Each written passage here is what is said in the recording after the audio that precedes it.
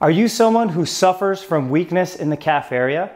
Would you like to know whether this muscle group is hindering your function and mobility?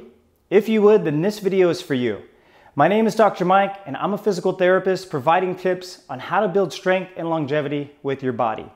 In today's video, I wanted to teach you how you can assess how strong your calf muscles are, and most importantly, show you one of my favorite exercises to build strength here.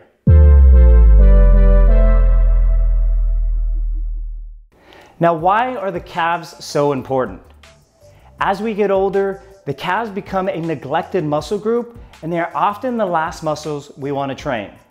They are smaller, they aren't aesthetically pleasing, and are a muscle group that just doesn't seem like it would make a significant difference in regards to your health.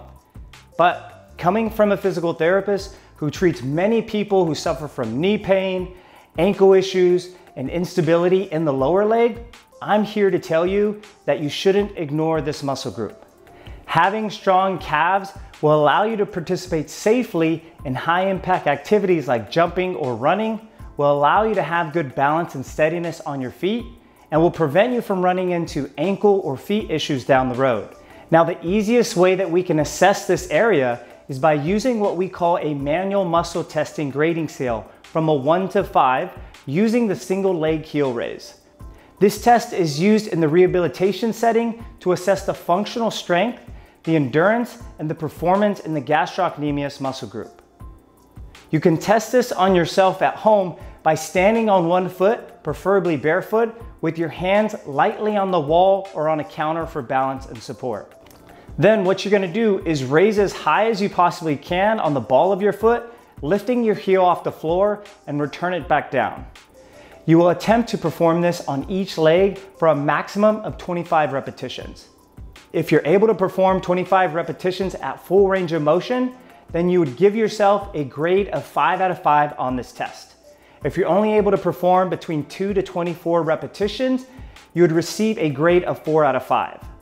If you're only able to complete 1 repetition, you would give yourself a grading of 3 out of 5.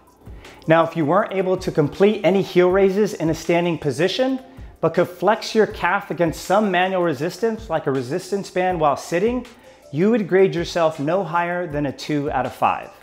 Now, to ensure that you are performing this test correctly without any compensations, you want to make sure that you don't allow your knees to bend, ensure that you're moving through full range of motion, ensure that you don't allow any rocking or excessive momentum of your body, and to not overuse your hand support along the wall. So if you scored a 5 out of 5, then this means that you're actually strong in this muscle group. But if you scored anywhere below that, then you most likely could benefit from focusing and training these muscles more frequently. Most importantly, this test gives you a basic understanding of where you stand when it comes to the strength in the lower half of your leg. One of the best ways that you can strengthen your calves is by adding in some weighted single leg heel raises with use of a deficit like a step or a slant board. This will allow you to feel a greater stretch in the calf and the Achilles tendon and help you build strength through greater ranges of motion. You can start off with a very light weight and aim to work on 3 to 4 sets, 10 to 12 repetitions at a time, at least 2 times per week. So that was one simple test that you can use at home to see how strong your calf muscles are. And now that you can figure out where your weaknesses are, you can focus on dedicating more time and effort in this area. Now, if you weren't happy with your score and you want to learn more about how to build stronger calves, then check out this video I made here. In the meantime, thanks for watching today, and please give this video a like and subscribe to the channel so I can keep making videos like this, and I'll see you in the next one.